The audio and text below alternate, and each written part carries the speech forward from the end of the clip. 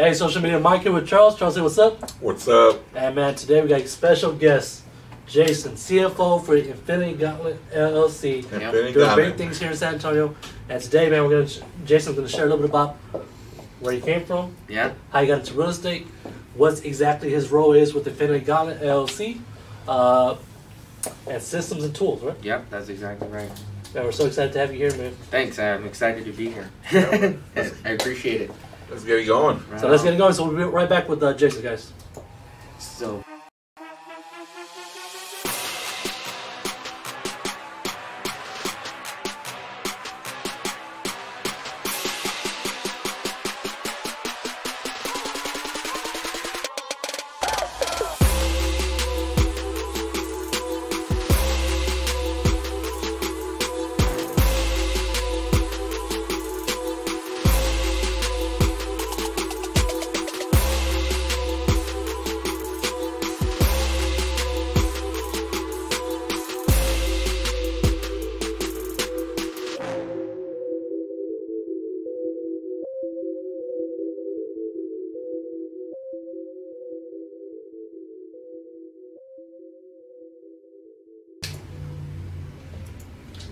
Alright guys, we're back again. Jaysen, pronounce the last name Cabrera, Cabrera, yeah. Or Cabrera, I can't even say it. One of those two, right? Yeah. Is that Italian or Spanish? That's in Spanish. Spanish? Okay. Yeah, Cabrera. Well, again, man, definitely glad to have you on board, man. Thanks for taking time on this evening to share with you guys, the viewers, on systems and tools provided by Jaysen. And let's just get into it, man. Sure. So tell us a little bit about yourself, the Jaysen before real estate. How did Jaysen come into real estate? Oh, wow. So beforehand, I guess long story short is I'm 31 years old. I got into this, about 9 months ago. It'll be a year, actually, in 2 days. In 2 days, it'll be a year that I've been doing real estate. A year ago, I was working at a supplier of Toyota. So I was there for 7 years. I started as a red shirt, as what they call it, as a temp agent.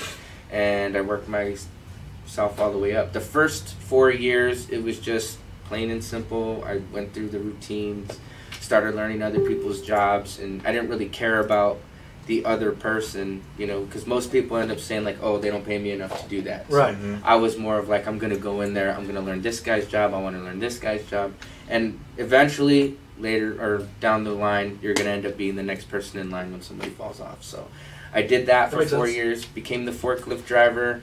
And then when I was a forklift driver, I was offloading and loading trucks. I remember this one time I was just like, there's got to be more than just forklift driving. I've been in warehousing for 13 years. Those 7 years was manufacturing. So I just know a little bit. And like I said, when I fell off, or as a forklift driver, I just wanted more. And my supervisor just told me, hey, why don't you become a team lead? It took me 4 tries to become a team lead. After those 4 years, and I eventually got one. They gave me the opportunity to choose which department. I went to the one that I least knew about, because I knew everything else. I wanted the one that I least knew about, and the guy ended up asking me who was training me.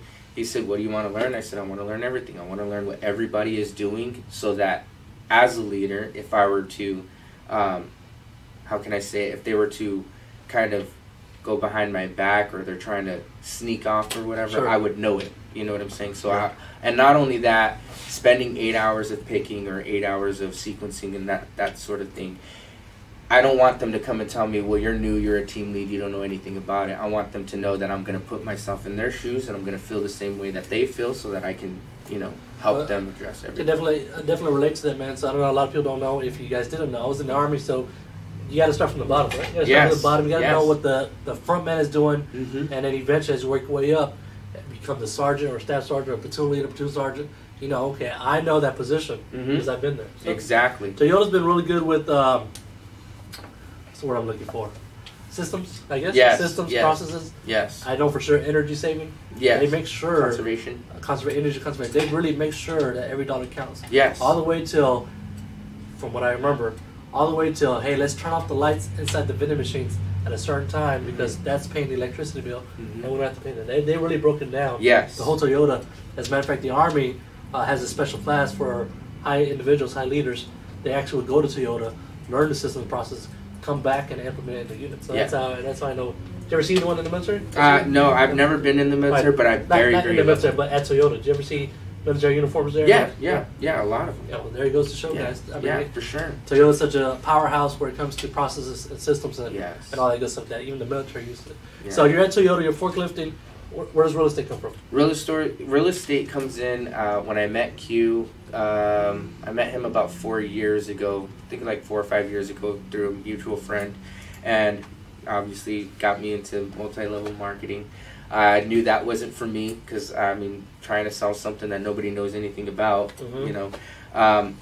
Later on down the road, I still kept in contact with him. Saw him on Instagram. He started doing real estate. He's like, "Yo, you want to get in contact? You know, just reach out." And I started reaching out. Didn't hear nothing from him, you know, for about 2 years. That long? Yeah. And then a year ago, I saw him in the apartment complex, and I haven't spoken to him forever. And when I ended up telling him, you know, he's just like, "Hey, there's Rich Dad Poor Dad. I'm in real estate. I want you to read the book, you know, and then, you know, come back to me once you're done with it." It took me a while to read that book, no joke, because I'm still at that time I was a supervisor. So I went up 3 lead positions in less than 2 years. So I had already knew everything about the position I was in and everything like that. So at that point, met him up, gave him the book, or I reached out to him on Instagram. A year later, he called me, which was the December 13th of last year, and told me to come into the office and let's hit it out. Now, did you go to any events prior to the office? I did. Well, I was still working. Well, at that point, I already got in contact with him, and it was during my, I don't know how to say it. I think it was like in April, right? The Geekdom one. The Geekdom one. Yeah, yeah. You were there, yeah, I was there. I had just got out of work at about like 8 o'clock, and you know, I wasn't, you know, didn't get any sleep. I knew if I fell asleep, I wasn't gonna make it. That's the one we went to. That's the one. Yeah, so that's where we had the picture. That was where we first met. I know we talked towards the end. That one was myself, Charles, and Q. Happened to be on the Geekdom panel. Yeah. Talking about wholesaling, and towards the end, I remember. Now, guess how I remember you, man. By wearing the uniform? By wearing the mustache, man. Look at that. No way. Oh, dang. Yeah, see, a lot of people How long you been wearing that mustache like that? I don't know, about a year and a half. Yeah, cause I know you had it at the Geek, though. So I remember talking to you towards the back. It was me, you, and Q. And you were saying, "Hey, I really want to get involved. I haven't done nothing whatsoever. I don't know what to do. I don't know what to do." Yeah, I remember that conversation. Yeah. And I guess you and Q really hit it off. So that's good, man. Yeah. So you guys linked up. You read the book, Rich Dad Poor Dad. First time reading that book? First time hearing about that book? No, I heard about it a long time ago, but I actually went and bought the book, and then I gave it to my former supervisor, and I said, "Hey, when you're done reading it, give it back to me so I can read it, and I can see what it's all about." He ended up getting fired. He took the book, and, you know, I got his position. And he served the book, man. Yeah. How long did, so when Q called you, was he inviting you into the company? No, he just said come to the office. Just chat. Yeah, he said just come to the office, dress sharp, and you know, I'm taking it as an interview. So I came in best dressed and didn't sleep that day either. I showed up at 2 o'clock knowing that I had to go to work at 6 o'clock that evening. And yeah, we hit it off. He said he'd never worked with anybody who had had a full-time job. Right. And, you know, I just made it work for him. And regardless or not, I don't know if he knows this, shout out Q, but even if he didn't hire me, or if he did hire me and I had to quit my job, I would have told him I would quit, but I wasn't gonna. I would have just been doing both at the same time. So that's just on my end. Yeah, I mean, that happens to a lot of people. I mean, we get a lot of people that come into our office. Frank Tobar's the manager, and he interviews a bunch of people, and when he interviews them, they all have jobs because you still got to sustain yourself. Yeah. A lot of people want to come into real estate and, hey, let me try this, but you can't just quit because, I mean, for everyone watching, you know, it takes a while to get your first job. I mean, I don't know how long, I think I know how long Q took to get his first deal. Some of the guys in here to get their first deal. So you got to sustain yourself having that income coming in. So I get it, man. So yeah, you're holding that thing on the back and, hey, I'm still going to work but not tell Q. Yeah. I definitely get it. Yeah. You know, and something that I know is hard for people, because like me, most of my life, it's just always worked myself, you know. So I'm used to, you know, not having a paycheck at the end of the week. You know? Yeah. Was that a big thing? Was it hard getting over that? It was actually, and honestly, and when we spoke, I even told him, I was like, commission. I don't know what commission is. knew a little bit because of T-Mobile. I didn't work for T-Mobile, but it's just other jobs that would pay so much more money. I didn't know what commission was. So I stayed away from that because I was more of like guaranteed check, you know. Yeah. And I just figured that if I bust my ass, excuse my French, but if I break balls, whatever, and I'm doing whatever I need, I'm going to get the most amount of money anyway. And that's when I started figuring out time against money, you know what I mean? And it's more like you want to be able to make the most amount of money in the less amount of time so that you can at least have more fun. Yeah. All right, well, let's do a couple shout outs real quick. You got quite a few people watching. Let's read some of the comments. John Costa, he is one of our insurance guys for Canopy Insurance. So, John Costa, what up? We got quite a few people watching, guys. So, if you want to ask questions, we're going to get into the meat and potatoes on systems and tools here in a minute. Yeah. Chad, I know you guys spent time with Chad the other day, didn't you? Yeah, Chad, hey, what's up, dog? Thanks for the $2. I'm just playing. Chad's on there. He said it's live, so shout out to Chad, too. We just closed a deal with him yesterday. Yeah. So, Frank Tovar, of course, he's on here. He's always turning up the hustle.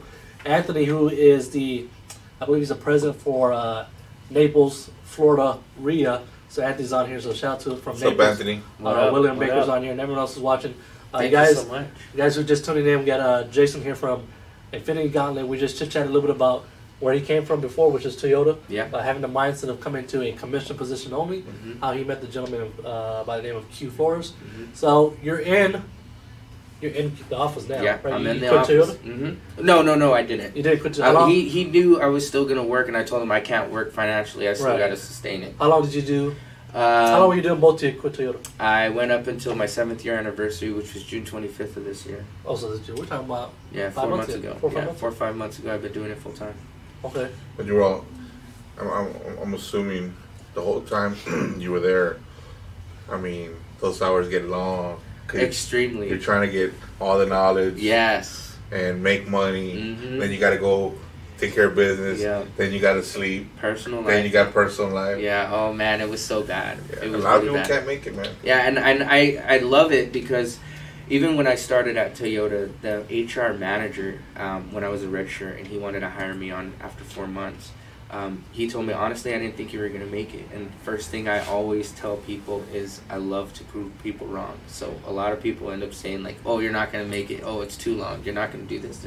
I'll die if I'm, just to prove my point, if that makes any sense. So it's it definitely makes sense. I'm putting it in there. You ever seen that Stone Cold video that's going around where he says, you go misjudge me, man. I'll prove you wrong every damn time. Exactly. Yeah, where he says if I'm got to be flipping burgers, I'm gonna be the best damn flipping burger person there is. Yeah, it's true. It's true. And anything that I do, I'm gonna throw 100. Well, you come a long way because we have a relationship with some of the other companies here in town. One being y'all's company, and we've seen your growth. Thanks. You know what I'm saying? And, and we're real happy for you. And of course, we're happy you're here. It's awesome to be able to listen to somebody that was doing something completely different. And I know it's hard to go from secure funds to I'm just gonna believe in me. Yes. That's fucking hard, man. It was extremely hard, no joke. And it was so funny telling the kid's mom, like, I didn't even tell her I quit, and I paid $1,400 in child support. So it was bad. It was really bad. And she was like, I already knew you quit, because nothing's coming in. And I was just like, well, let's just give it time. Yeah, just give it time. I'm going to make things work, So you're saying you quit Toyota about 4 or 5 months ago? Yeah. When you quit in July? June. How long were you at Infinity? I was already... When did you start Infinity? I started last year in December on the 13th. So you were there for about 6 months to quit Toyota. Yes. In those 6 months, what were you doing at Infinity? I was acquisitions. Obviously you got to be in be on the bottom, cold calling. And the funny thing is when Q was just like, you're just gonna be on the phone, so you're gonna call these people and you're just gonna, see if they're interested in selling. And I was like, the funny thing is I was doing this back in 2010. And I was like, I didn't even know it was called I didn't know it was called cold calling. I thought it was just telemarketing. Yeah. But you know what, man? Like, for example, like what you said right now. For me, I mean, there's no bottom to anything. Yeah. Because, in this business, man, we got all different types of ways to make money. You could flip, you could wholesale, you could wrap property, sub-twos, you could JV, all kind of stuff. but everybody plays a key part. Yeah. You see what I'm saying? That's exactly so right. You jumping into acquisitions, I mean, that's actually fucking hard. It is. You know, that's not bottom of the barrel, dude. Because without acquisition, ain't nothing happening. Yeah. You know what I'm saying? That's where it starts off. Yeah, and, for sure. So you go into that position right away. To me, that's a very important position, man. Mm-hmm. You know? Yeah, and if it weren't for that, so kudos to you, dude. Oh, thanks. So we got a couple comments here real quick. I want to make sure everyone gets recognized. Raymond's on here. Raymond does Southwest Funding, so if you guys need mortgages, you can hit him up. So Luis Montoya says, hello from Dallas. And I guess you can relate from your event.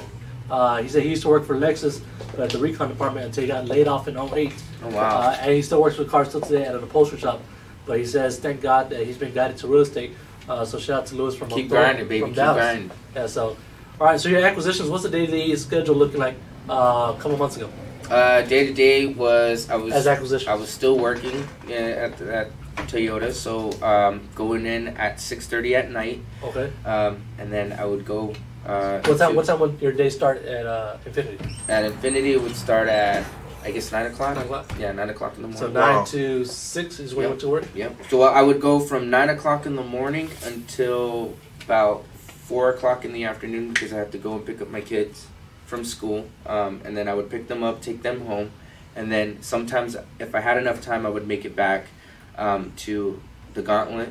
And then I would call some more. And if not, I would take my computer with mobile hotspot in my car. I would make it to my other job. I'd stay in the parking lot, and I always get early. Obviously, I was here an hour early. Right, I saw that, yeah. So I'm always early at the job, so I sit in the parking lot and I'm making my calls. When do you sleep? I wouldn't sleep, so to speak. So like I would get out from my job at like 6:30 in the morning, maybe 8 o'clock, and then I would decide, do I really want to go home and eat, get a little bit of sleep, and then try to make it to the office, or do I just take a shower, get ready for the next day, and then make it to the office and sleep in the car? So I would do that. I would drive all the way back to the office, sleep in the car until somebody opened the office. I don't know if you've been to a few of our presentations and stuff. I don't know if you've ever heard me say, nobody knows how deep your hole is, you know? Yeah. And if you're not willing to dig that hole, you're just never going to know. Yeah. You know? And you sharing that right now, that reminds me of that because nobody knows what that person goes through to get to where they're trying to get, you know? Yeah, that's so exactly that's pretty awesome, man. Thanks. Yeah. I can definitely relate, man. You just said something that brought a flashback to me. Going into your car and making calls. When I was in the Army, when Charles and I first started, I was doing the same thing, if you recall. I was still doing active duty. So I would get there at 5 in the morning. I would get off at 5 and I would change in the car, clothes, do real estate, go to the flip, go to look at a house or so, whatever the case is. But at lunch, I remember sitting in uniform in the car because you want to get away from everyone and just focus, and I would have my computer. Yeah. So I can definitely relate, man. It's been a long time coming. Yeah, and that's what it takes, you know. I always tell everybody. I always tell everybody, and it's not hard to tell. I don't want to judge. I never want to judge anyone, but I know when someone is just giving it everything they got, that's the person who's going to get to the next level. Exactly.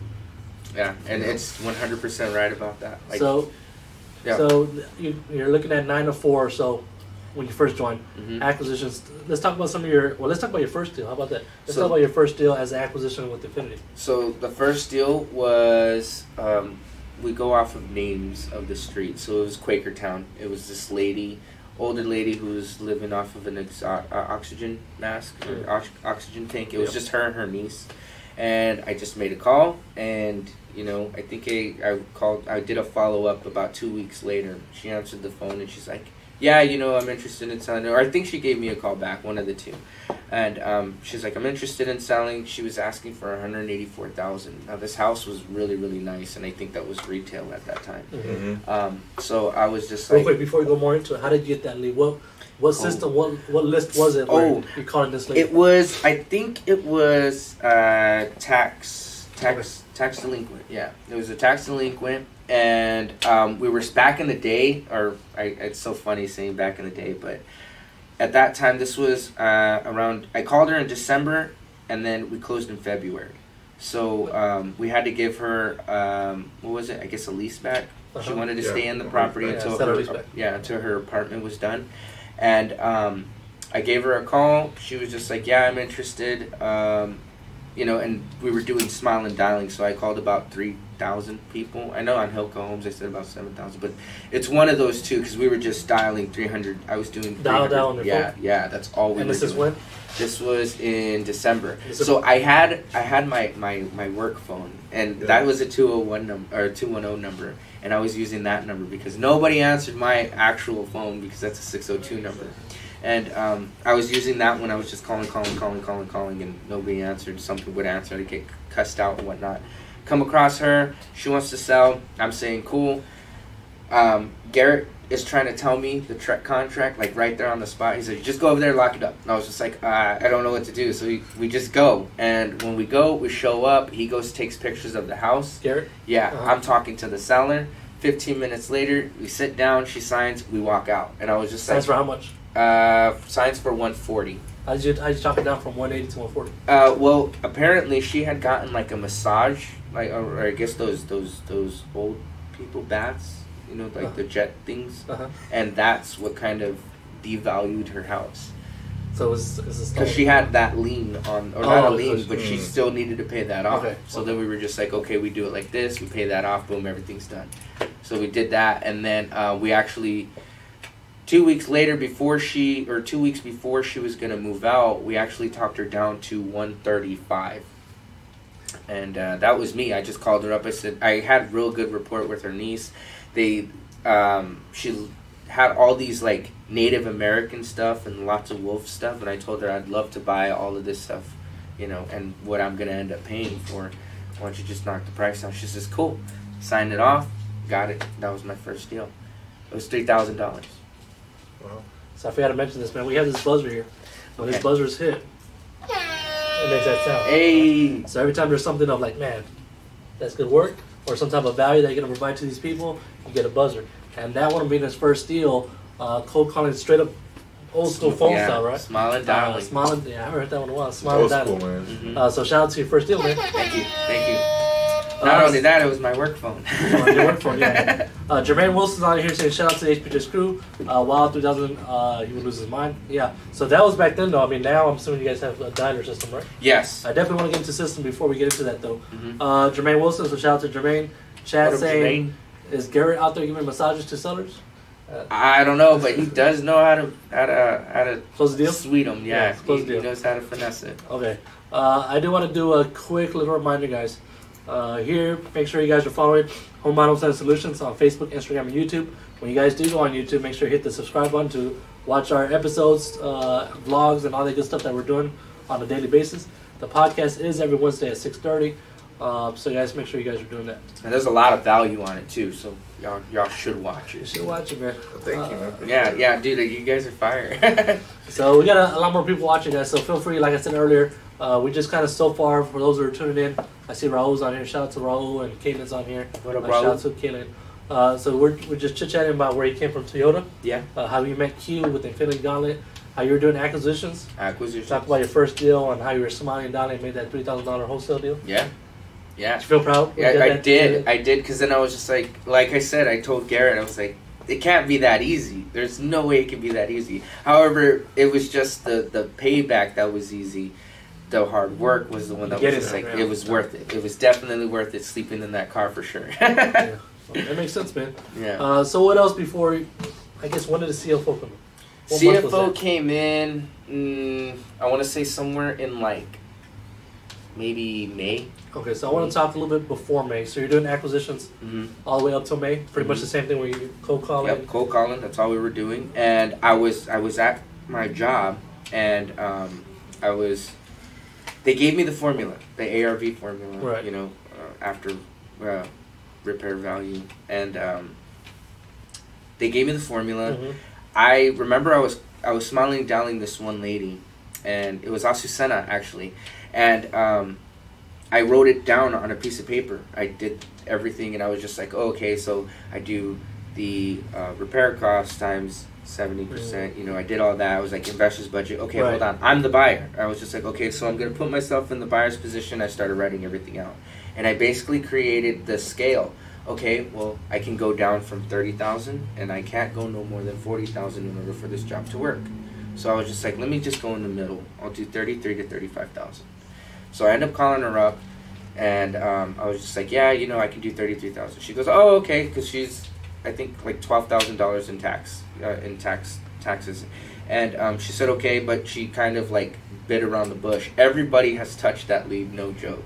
Like, and not to mention, I want to say like 2 weeks ago, we finally got her on contract and whatnot. Really? Yeah, we do. That's pretty good. So it's insane. I've been touching that since way back. I want to say since March. So March, and we're December? So yeah, we're in December. That's the importance of follow-up then, huh? Mm-hmm. Yeah, for sure. So I wrote everything down on a piece of paper, and I was at my other job, and we use Excel spreadsheets. So I was just like, well, you know what? Let me just end up putting this in a formula so I don't have to do all the mental math. And it took me a while to even write everything out and then call her up and then just only talk to her for like 15 seconds. So I put it in the spreadsheet, and I made the ARV calculator, and I went to go and show Q. I was like, yo, check this out. This is, you know, it's got the ARV, and by that point I didn't have any percentages other than the 70% that we normally would use.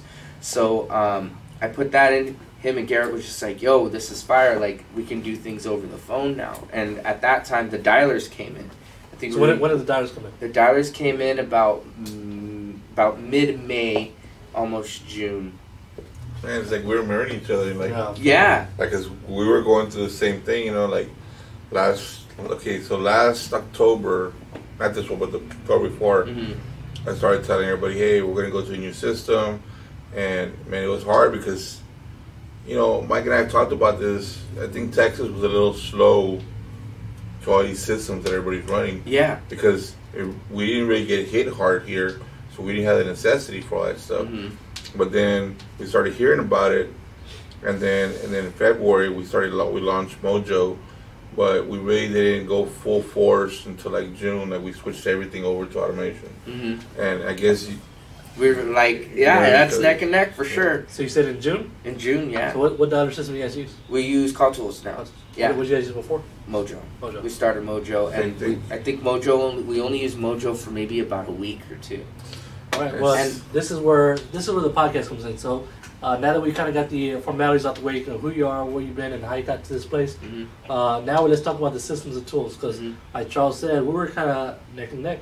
We were doing the smiling down until we get it more automated. So this is the part I'm sure everyone wants to hear. So you guys are watching. You guys feel free to ask a question. We can definitely ask Jaysen and see how they're doing at Infinity Gauntlet. Kind of see how we're doing it a little bit here. Maybe we can get the best of both worlds. Yeah. Jermaine says that he bumped into Ricardo this past weekend. Recognized him from the podcast. Such a cool guy. Jermaine, I saw that video, man. It was a great video. Thank you, man. I know. So shout out to Jermaine.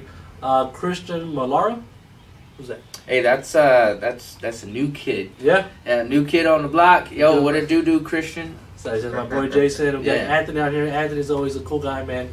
Anthony's just smiling down, nice. Right on. Thanks, Anthony. And, that's for sure. Of course, we have Q. So Q finally logged on here. Jaysen. What up? What it do? Jaysen is a genius. Y'all pay attention to what he's saying. He's one of the reasons our company closed over $300,000 in a month. Yeah. Creates systems for operation every single day and pulls that as a Q saying that. Definitely went up. Definitely gonna have to share on that, man. So everyone who's watching can see what systems and tools we're playing. So you guys start from Mojo. You switched to Call Tools. Why Call Tools? So it's so funny when I don't know why. When we got the Mojo, he wanted us to pay $97. Basically for the people to use the dialer. Okay. And I understood his concept because it's like, well, everything's being given to you. You're going to use it to the best of your ability if you end up putting your own money into it, if that makes sense. Because if something's given to you, most people just are like, it was given to me, whatever. They're not going to take the full force of it. So when he was just like, you know what, invest, and then you guys can get your spot in the dialer. I was like, I'm in it. So I gave him $97 so I can use it. We get the 97 to Q. So I was paying my own membership, if that makes sense. So I can have my own dollar and I can make my calls. Then after that, we started finding out that our abandon rate sucked. We weren't getting that many qualified leads. I mean, they were just it was just I don't know how to say it, not organized. Right, makes sense. Yeah, so he ended up getting out of it and he got call tools. And the cool thing about call tools is he gave it to me so that I can look into it and I can figure it out. Yeah. When I got into it, I found so much stuff with call tools. Like you can set your own email on there, you can text message on there. And the cool thing about setting your emails is there's 2 other options on there. You can either schedule your own meetings or you can schedule callbacks. Now, I'm booked for next month up until March. I mean, not next month, next year up until March. So everything that I followed up back from June is now all booked in for. I've been everybody who's saying call me back in 2 months, 3 months, next year, I'm scheduling them in call tools. So awesome. I'm good in March. Well, Call Tools is an awesome platform, and that's the one we use as well. Yes. On the comments, you'll see a comment from Frank Tovar, the manager here at HomeBuying HomeSelling Solutions. The comment is pinned, and it's calltools.com/HBHS. So if you guys are interested in using Call Tools, you can definitely go to their website, promo code HBHS, and you guys will get some sort of discount or some good value stuff. I forget what it is to the detail, but definitely going to get $1 for every dollar counts, right? Yeah, it works. So and trust me, it's worth it. How many acquisitions guys are at Infinity now? I think now it's 9 or 10 people. And all 9, 10, all dialing? Yep. Yeah, just about. Before we had 15 dialers. Q had a couple of VAs on there, but since things are kind of slow, it's no use for VAs. We could just use our own people on there and we're qualifying them. So Junior acts are the ones that are doing that. How many calls you guys are making a day? About 300 a day. But that just depends on the amount of, like I said, there's that call ratio. I don't know if you guys are into it as much. You can get up to 10 people on the same number. Yeah. If you do that, you're not going to get enough calls, if that makes sense. You're going through your leads too fast. You're going to end up getting more abandoned. So what's y'all's ratio? We do it around maybe a 6 or an 8. Now, that varies depending on the person who's on there. So if you have 5 people on there, you don't want to go through 50 leads all in one shot. So about 5 is a good one, 8 is a good medium, a real good medium. You'll still have to sacrifice your abandon rate for your success rate, but it's worth it to do that many calls all at once. I think we're running about a 6. Perfect. So. Yeah, that's perfect. Yeah. And it's funny because some of them are just like, yo, what's going on with mine? And it's just because it's so slow when everybody is trying to get the best out of all their calls. It's going to run really slow. Okay. So the VAs are making calls too when you guys had them? Mm-hmm. How many VAs did you guys have? I think it was up to 3 VAs. And that was just so that we can kind of perfect what we were doing. Right. You know what I'm saying? Let's get them to qualify some leads. Now we're teaching everybody how to use Podio. Now we're teaching everybody, how to run these comps, how to do ARVs, so that they can get up onto the dialers and we can make the calls. Right now, the VAs were just there to qualify them so that we can teach the people how to run these on the qualified leads. You know, and then at that point, get rid of the VAs. Now we got people set up. Now they're able to make the calls and the offers over the phone. That's cool, man. Okay. You still running with Podio? Mm-hmm. That's what I was about to get into. Yeah. Beast mode. Why beast mode? I don't know. Why beast mode? Why beast mode? So that's the CRM you guys are using? Yes. Oh. Yeah. How's that working for you? It's amazing. Yeah. Yeah, it's amazing because the cool thing about, I don't know if you guys use Podio, but you can also create your own files, your own template. You can change it the way that you want. We actually use Investor Fuse. Oh, right on. No. Yeah, so I mean, everybody's different, We tried Podio, didn't we, in the beginning? Yeah. Yeah, we tried Podio not for long, like 2 weeks. Yeah, maybe, it was just. Is it because there's so much going on there? We went from, I guess everybody does this. We went from spreadsheets. Oh yeah. to Google Docs. We did the same thing. To fucking Podio, back to Google Docs. Fuck Podio, excuse me. Yeah. and then we're like, man. We're just trying to find a good CRM, dude. Mm-hmm. And there were so many, there's so many, man.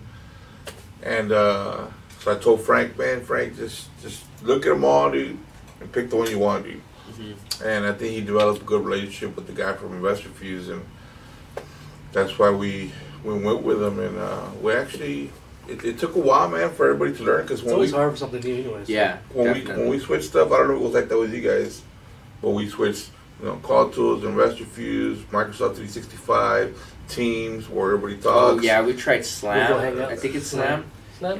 Yeah, like we switched it's so many, Yeah, it's Slack. So many things at one time, dude, that all our people were like, shit, they're just like, yo, there's no structure. Yeah. Everybody starts freaking out. Yeah, PropStream and Propelio, and it was just Rebogate, and it was like Rowdy. It's like so much. All these fucking tools, excuse my language. The cool thing that I like about the most is, obviously Q, I'm the systems manager, so Q's like, hey, check this out, look into it. Is it something that we can work on? I'm big on data. I'm big on, spreadsheets, and just huge on systems, because like Toyota, they kind of bred me into using systems. I think I always, think everything you do leads you to something else, right? Mm-hmm.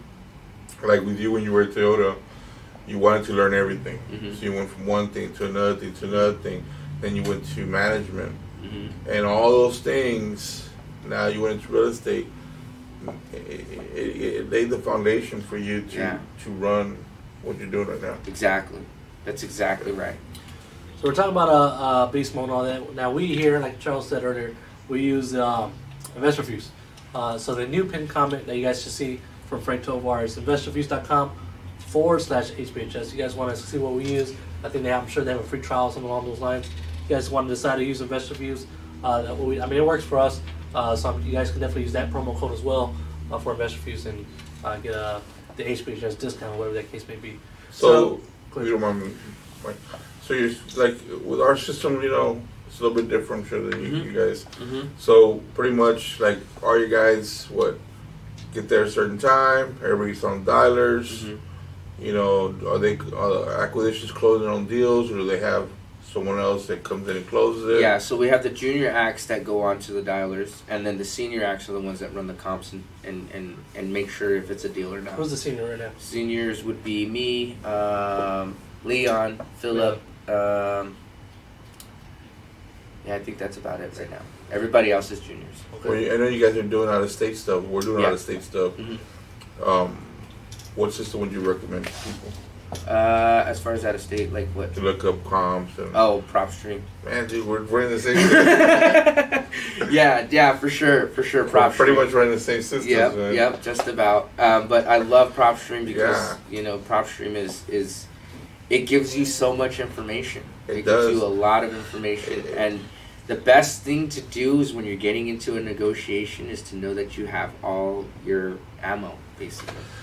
We use that, and also, we tell our guys, because we have some pretty good, strong guys here that we truly trust, that run the numbers, and so also, we show them how to run numbers on Zillow, Oh, okay. Because really, when you look at Zillow, if you look at it from the perspective of, hey, if there's new listings, that agent that's representing those sellers has already priced those properties where they need to be. Because they're going with the market. Yeah, that makes sense. And so that's another way to do it. Checks and balance, with, of course, with PropStream. All other information is awesome. And, and then here in San Antonio, of course, we get MLS. Yeah, we don't really use Zillow or Redfin. We do if we can't find anything. Yeah. Like if it's a complete dead thing, we can't find nothing in PropStream or Propelio, we will definitely go. Well, that's another system we use, the Propelio, Yeah, we use them both. We use them both. It's a good way to check your numbers. Exactly. Use it on both. Yeah. And I'm that type of guy, you're going to end up, what I do is I check it 3 times. If I get the same number 3 times, it works. If I get something different along the way, I'm going to do it another 3 times to make sure I did it right. Well, we're definitely fond of Propelio. So Daniel was just here earlier. So shout out to Daniel and the Propelio and the whole Propelio Academy. So I got a question here. What does training and development look like in your organization? Training and development. Training and development from the guy who comes in from day one to getting to where you're at. So or whatever the case may be, how do you guys develop the guys? So what we want to do is, obviously, Q will end up doing the interview. So he's going to end up taking care of the characteristics or character of the person. Where is their drive? What are they trying to do? What are they trying to accomplish? As I was talking with Frank earlier, people come, they go. And you want to find those right people who are interested in building a company, interested in going the long route. Yeah. More people, more often than not, they end up saying, I'm here to build a business, and then they get what they can, and then they leave. And that sucks. And then they're out there, you wasted so much not wasted. I don't want to say that. You put so much time and effort into these people to get them where they need to be as far as changing their mindset, and then they just say, you know what, screw y'all, I'm out. What I got to say about that is, like, I look at it from this perspective, and I'm sure you guys do too, yeah, and we used to train a lot of people. I don't know if you know that. So the more you show people what we do, of course, I know you guys do that. You know, some people don't ever finish digging that hole, man. Yes. But they could become an asset if they leave, and 2 months later they're calling you. Yes. The ones that hurt, I think is what you're alluding to. Yeah. Is the ones that you really thought, and you spent a lot of time on them, and then the next day, they're like, hey, I'm out of here, you know. Yeah. And you know what? To each his own. You know, we get it. You know, yeah, I get it. But those are the ones that you had intimate conversations with. Yes. The ones you sat down with, and you're like, man, this guy's he's going with us. You know what I'm saying? Yes. They believe the vision. They believe it. We're gonna make it. And those are the ones that hit you in the heart. Yes. Man. Yes. Yeah. So the training, they're gonna sit down, watch some videos. John Martinez, and you know he's really. You know, he's shout out to John. He's a good guy. He knows how to negotiate, but he's a bit bland. I just want to say his information is great, but if he was more smiling, more interactive, it would be awesome. But his information there, and it works. It works. So they do that. A quick shout out, man. This dude probably has a new record for pushing that like button so many times. That's Alex from Hilco. Yeah, I've been watching this What's thing. What's up, man? What up, Alex? Alex been hitting that button nonstop, man. That's a like That's a love, good dude, man. Yeah, Alex is badass. Good dude, man. I didn't even realize how tall he was, dude. Alex and his motorcycle. Yeah. Shout out to Alex from Hilco and the whole Hilco team. All the people. Sure, Hilco, y'all are amazing. You guys, all they do is a class, man. Yeah. So they're watching videos, and you don't want to die the right way. Yeah, once they're done, what we want to do is role play. That's the best thing you want to do. How long are they watching videos? Day, 2 days? It should take them a day. One day. Should take them 1 day. I think it's no longer than 19 videos. I think is what they go over. Okay, once you finish the day, then what's next? The next day is obviously watching somebody make calls. That's the shadowing next somebody. one. Yeah, you want to shadow them. That's just how we did over there in Toyota.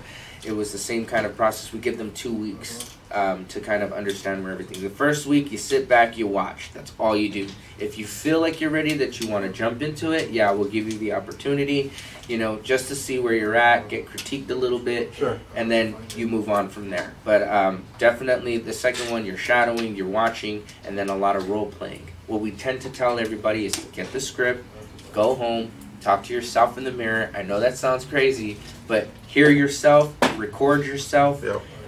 Just find out what it is that you're doing to make it believable. Because you have, first of all, you got to believe it first. You know what I'm saying? And if you don't believe it, the seller's not going to believe it, and they can smell the fear. Man. So, not reading the whole script, but how does the intro look for y'all's script? We start off as first off. I'm not trying to sell you anything. I'm not a bill collector. You know, I'm just That's how you start off? Yeah. You want to start off with that because first of all, they're gonna end up answering. Dude, there was one guy who was just like, okay, but it happens all the time because they don't get approached that way. Most people are like, yo, I'm an investor. I'm just trying to buy property and coming into it. Yeah, we're like, oh, don't hang up, please, don't hang up. Yeah. Hear me out. Yeah, hear me out for just a couple. And I can see that working because you're like, hey, hold up, man. Yeah. Right away, if they don't hang up. Yeah. You've already created some type of report. Exactly. The first 3 seconds, I think it's the first 3 seconds earn you the next 5 minutes. Earlier we talked about you guys use beast mode. Yeah. We talked about prop stream here. Not prop stream. Yeah, prop stream. That's what we're talking about. You guys use prop stream as well. Yeah. Mm-hmm. Yeah. So if you guys, in a quick 30 seconds, if you want to explain what is prop stream to someone who hasn't heard it before. I guess I would say prop stream is a MLS access that gets you comps nationwide. But not only that, man, it's a database, man. It's court records on steroids, man. It is because you can look you up. Get everything. You can look up mortgages, tax information, you can when it was sold, last sold, who owned it, title, everything. Yes, You can even, buyers, cash buyers. You can find people in liens. Yeah. I mean everything. The other beautiful thing, tax liens, all kind of stuff. The other beautiful thing about it is that we love is that you can look up heat maps, trends. So if you're looking at a city you've never even been to, yes, you can look up what the trend is and attack that area. That's exactly right, and that's what we did in Ohio. I have a friend who's in Memphis who's actually a truck driver. He wants to be investing, and I told him, give me some of your zip codes and I'll look it up, and I did that. And he's out in the rural area of Memphis, right. But if I told him just try to get inland more, give me some more leads out there, and I'll definitely get you to start working. So you guys run real quick before you get into that. So that was PropStream, guys. You guys are interested in PropStream? Obviously we're using it. Of course, Infinity's using it. Yeah. The next pinned comment is the PropStream trial. You guys want to see how that works? Frank told where I put the comment. It's pinned. So if you guys want to try it out, there is another promo code. Of course, it's HP address again. So if you guys want to do a trial run PropStream, see how it can benefit you guys, see how it can take your stuff to the next level, promo code HP address. Yeah. So we also use Propelio. Yeah. So that's basically we're using that for Texas. So the good thing about Propelio is, do you guys put your people on the academy? No. We do. Like we what I like to do is get everybody on the academy because there's a lot of information on there. Yes. And it speeds the growth up pretty quick. That's correct. And we do end up bringing it up because their videos are there. They're free. They do give out so much information. It's just up to them, and that's where we're saying, if they're hungry enough, they can do it. If not, there's somebody behind them to say we're not going to come up to you and say, yo, did you get all your videos done? Oh, did you check this out? Did you do this? Because then that's going to instill the mind. It's just like, yo, get off my back. I'll do it at my own pace. But if they do it at their own pace and they don't do anything about it, that's when it's like, yo, you're not doing nothing. You're not bringing value. Get out. I got another question. So, lists, like we use, let me just like we've never used list source. I don't think we do. We don't use list source. I'm sure it's a good platform, but everybody's going there. Yeah, I don't know. I think you uses TLO. Yeah, so we have TLO too. We use TLO, but like for example, we're gonna pull lists. We're gonna either pull like the Propelio. We have Rebogate. We have of course we pull, REI Pro. We used to have that, right? We used to have that, but we joined up with one of the good programs from PropStream, so we get a lot of leads from there. Of course, we get the code violations and the taxes and the divorce list and stuff. You guys tackle all that stuff also? Yeah, and do you guys pull anything from PropStream? Yeah, man, we have. Dude, I pulled out 10,000 today. Yeah, I pulled out 10,000 from Q.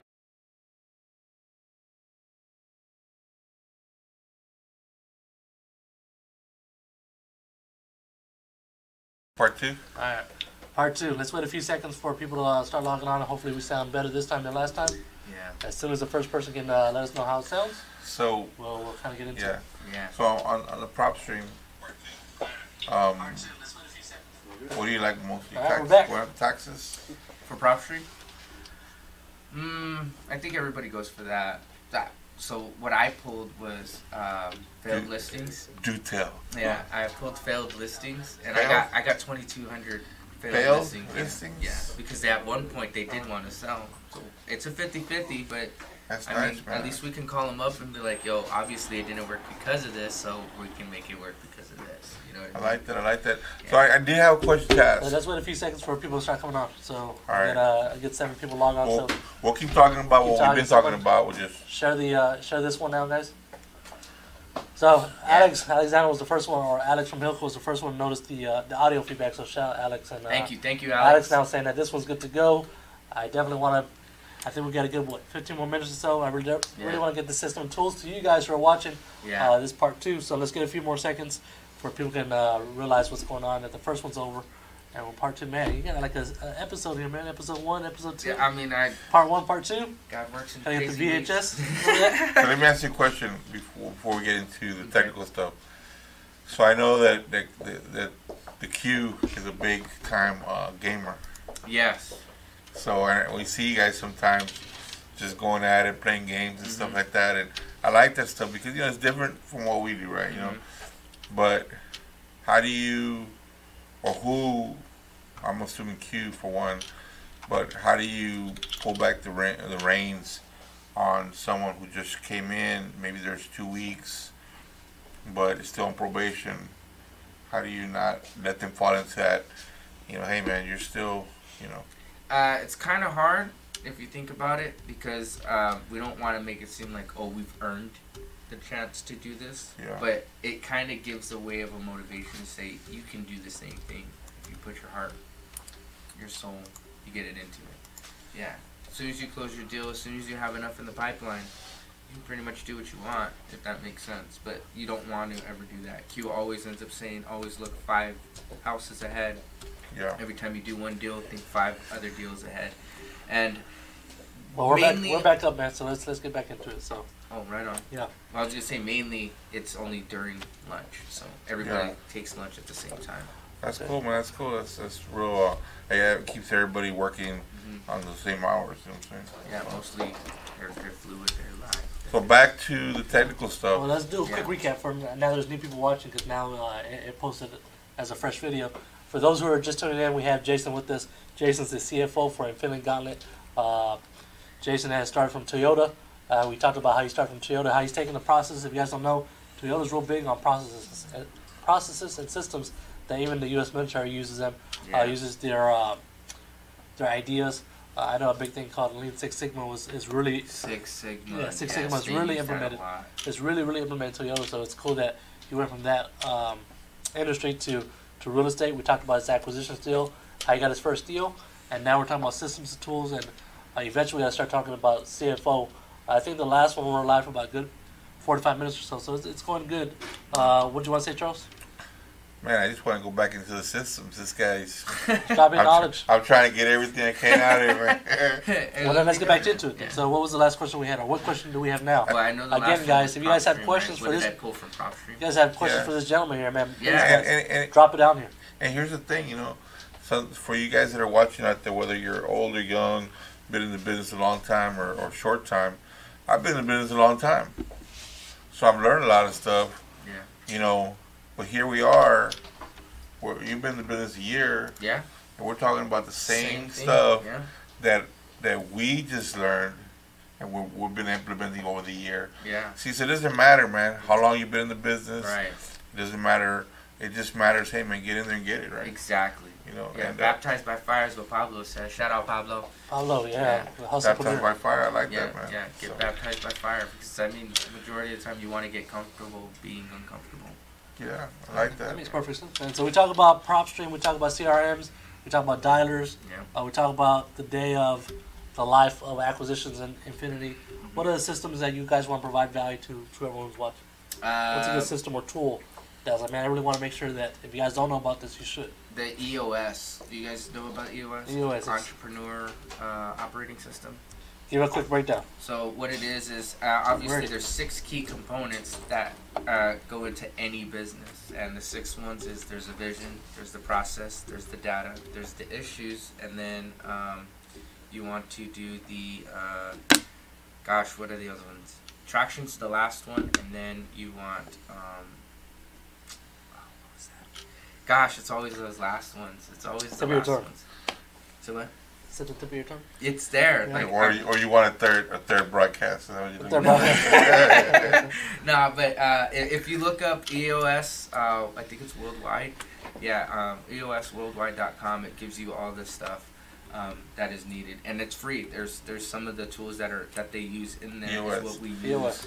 Yeah, EOS. Yeah. We'll definitely look it up. And you got that, Frank? Right? Yeah, it definitely works. And hey, Frank, can you look up that last one I just? Yeah, I'm looking it up right now. Yeah, because I do know the vision is always the first one. So what happens is your business is the middle part. Okay. Okay, that's your business, and there's 6 components around it that is going to run your business. And there's an example that they use as if you golf. You guys ever golfed before? I got golf clubs, man, but I've never golfed. I only did that too, and I never played golf before, but I actually hit that ball pretty good on my first try.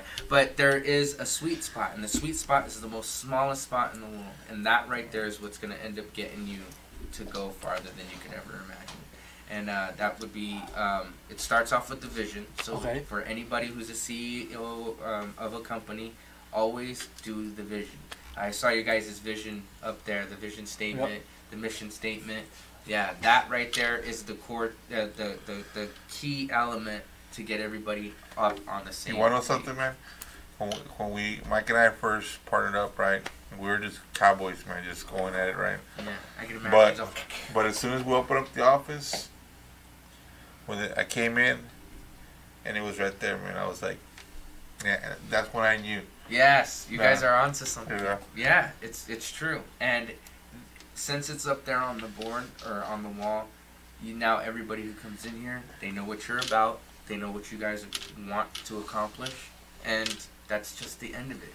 And if they can match that same, or you guys obviously make a same fit for the new people who come in and they see that, they realize it. Not only that, the customers or the sellers who come in here, if they do come, they see that, they know you guys are real, for sure. You get that 6-month frame? So it's vision, data, process, traction, issues, and people. People. That's see. Oh my gosh! I know it was a P. It was a P. People, man. But yeah, and it's always people. Every business, they really. That's the main thing that a lot of business owners, a lot of customers, they don't understand people. And we were just talking about, me and Frank. We were just talking about common sense, training them. You know, I mean, we went through the same thing, and that's where the frustration is because people don't understand it. Some businesses don't understand people. You know what I'm saying? And it's just, it goes hand in hand. You know. All right, well, that's something that's very, that deserves one of these. Yeah. EOS and those 6 criteria you're talking about. I do have a question that I want to ask. What about SMS? You guys doing SMS? Yes. What platform? I think it was that Text. I think we talked about during our our technical Text Magic difficulties. is what we do. We do Text Magic. We use Smart Contacts.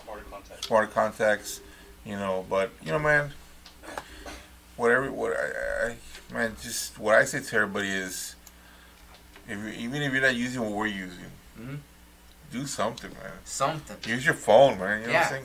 Yeah, because I like call tools. Whenever they would end up calling back, and we can't get back to them on the phone, we're sending a text through call tools. Yeah, we're utilizing every inch, every detail that you can out of all of your systems. You guys use Call Row? Yes.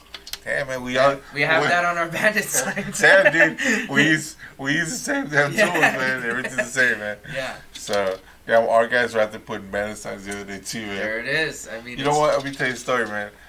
One time, man, this dude, Mike and I had put bandit signs out on the street. I ain't gonna say which one. I think you heard the story, right? Not too sure. And the code compliance guy, he called us and he was huffing and puffing.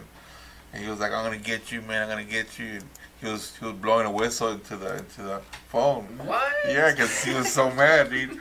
So we went back out there. We got this pole, man. It was like 14 feet long, you know. Oh my god. An extension, right? Yeah. So we had him like 20 feet up. And this dude called us again. He's like, "I'm gonna get you," and he was blowing the whistle into the phone, man. It was so funny, but what was real funny is some cops pulled up next to us. It was like 3:30 in the morning. Oh man! And mind you, so it's a 12-foot pole with a 3-foot extension, and then my height, right? Yeah. So it's up there. Yeah, it's way up there. So this cop pulled up next to us. He looked. He just shook his head, man.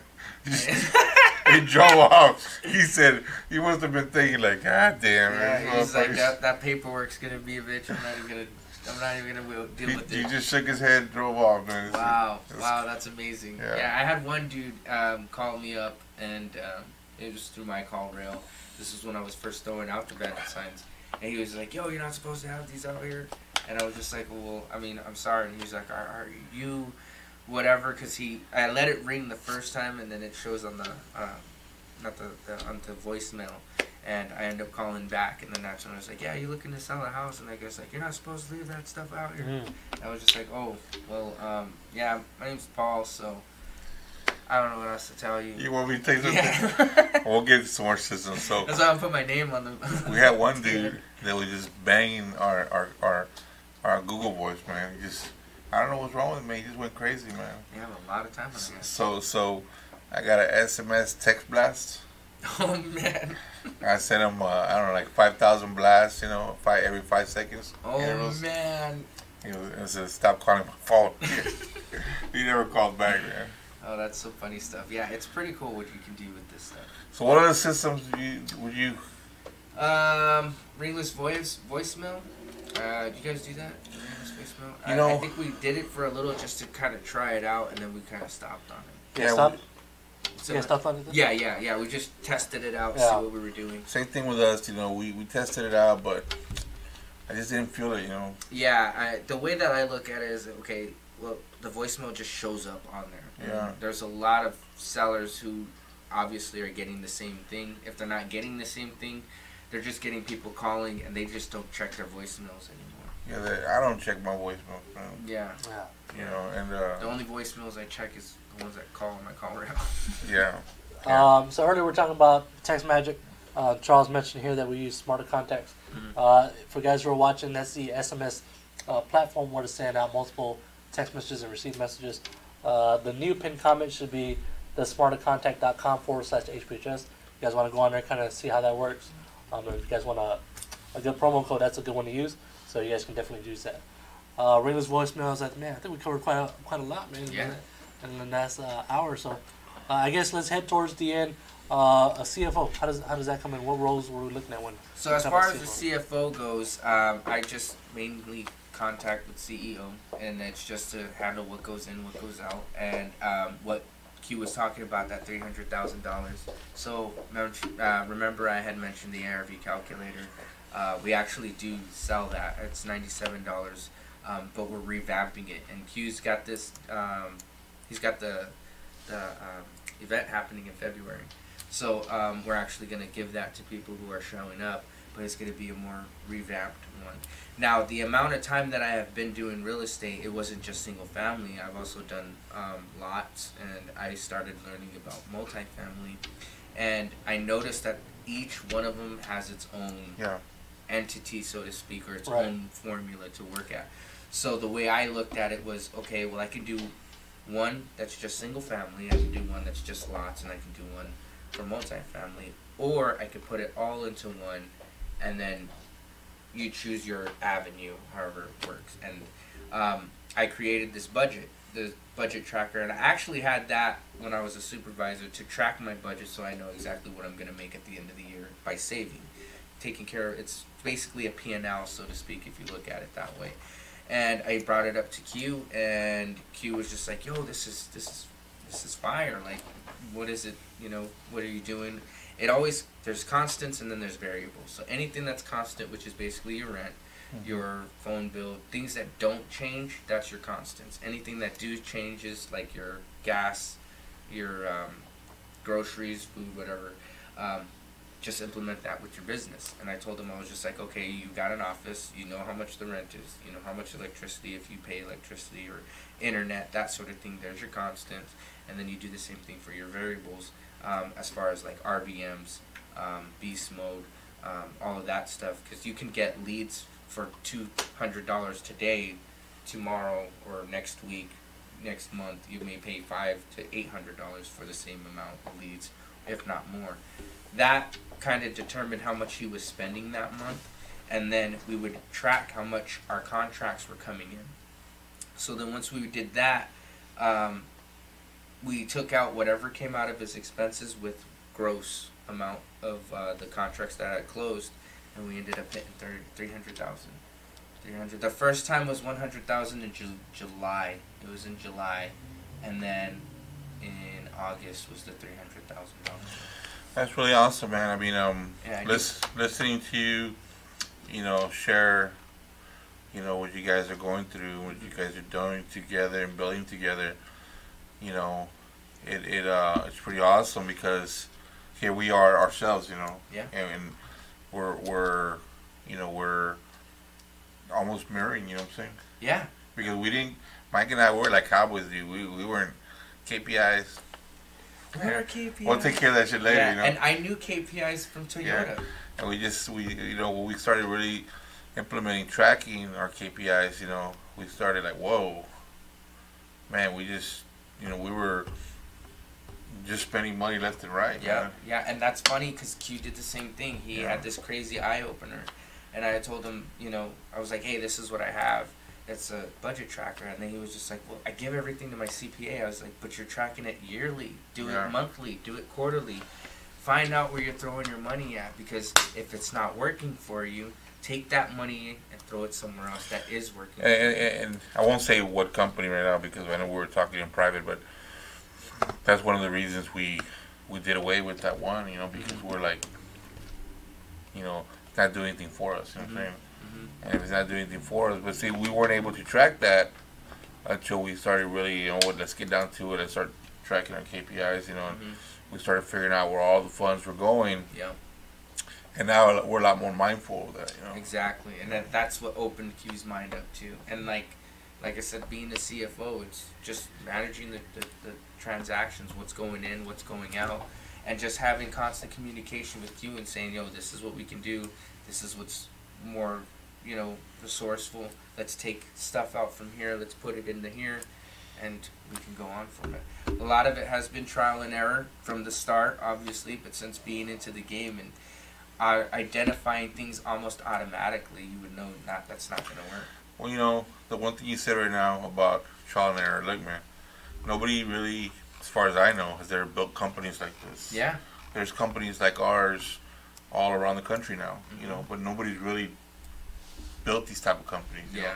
They've really only been around for the last, 4 years maybe, You've had companies that come together. Yeah. I won't say their names, but they primarily do this one thing, or they're just buying properties, or but like bringing people together to do wholesaling, sub-twos, wraps, this, that, I've never really seen, until the last 4 years that's been happening. Yeah, and it's amazing that you say that, because I had an organizational chart, and that's one of the key things that's going to help your business grow. And an organizational chart's going to show each person in that place what their role is and how to be accountable for it.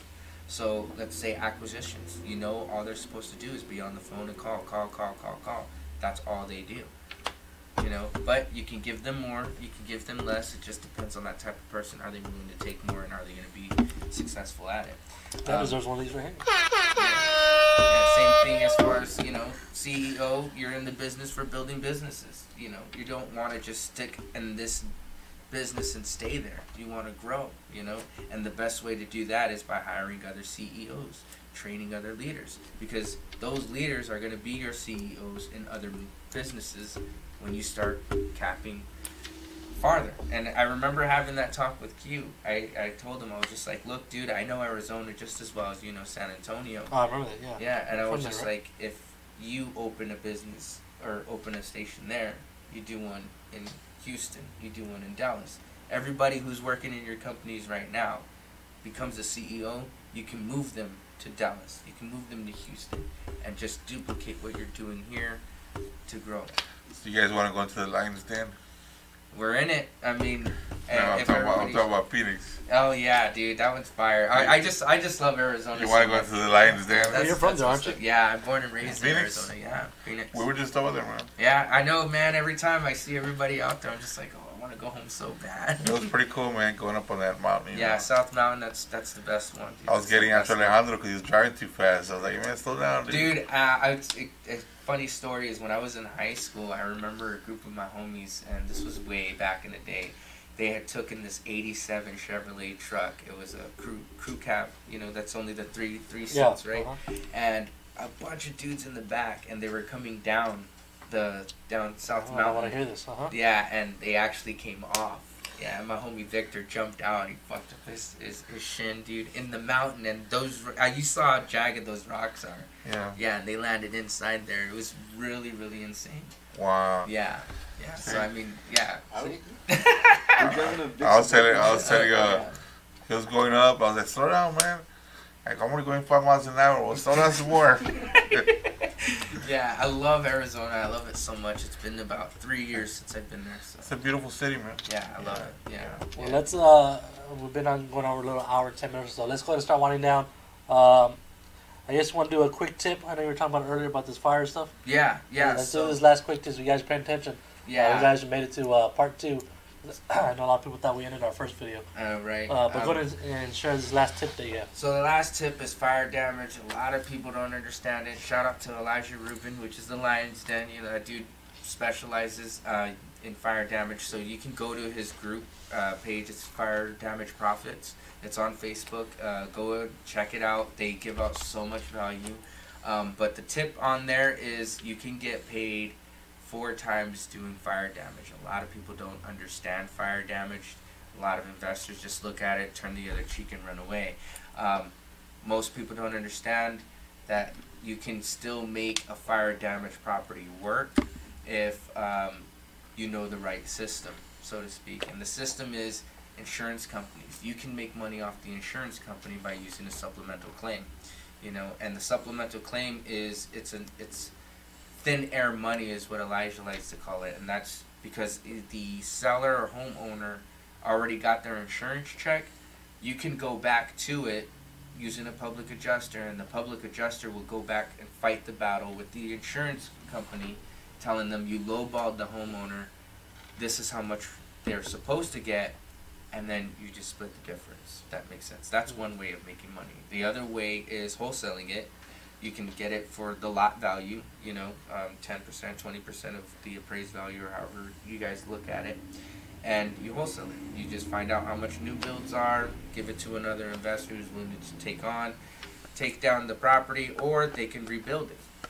Now that the third one is the restoration. So building relationships. I was telling Frank about it. It's a relationship based niche. So you want to go and talk to restoration companies. You want to tell them, look, for anybody that doesn't want to sell their property but that just wants to rebuild, I will refer them to you for 10 or 15% of the business, not the business, but the deal, you know. And in return, all I'm asking is for anybody who don't want to rebuild and they do want to sell, bring them to me, and I'll pay you the 10 or 15%.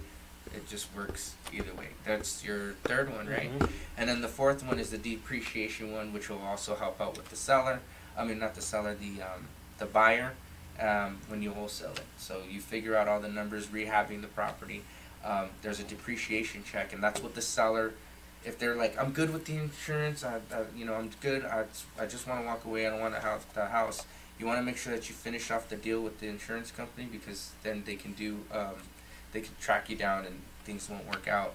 But once that's done and you transfer the deed over to the buyer, now the depreciation check gets paid out, and then you just ask the buyer for that half because you're making him some money as well.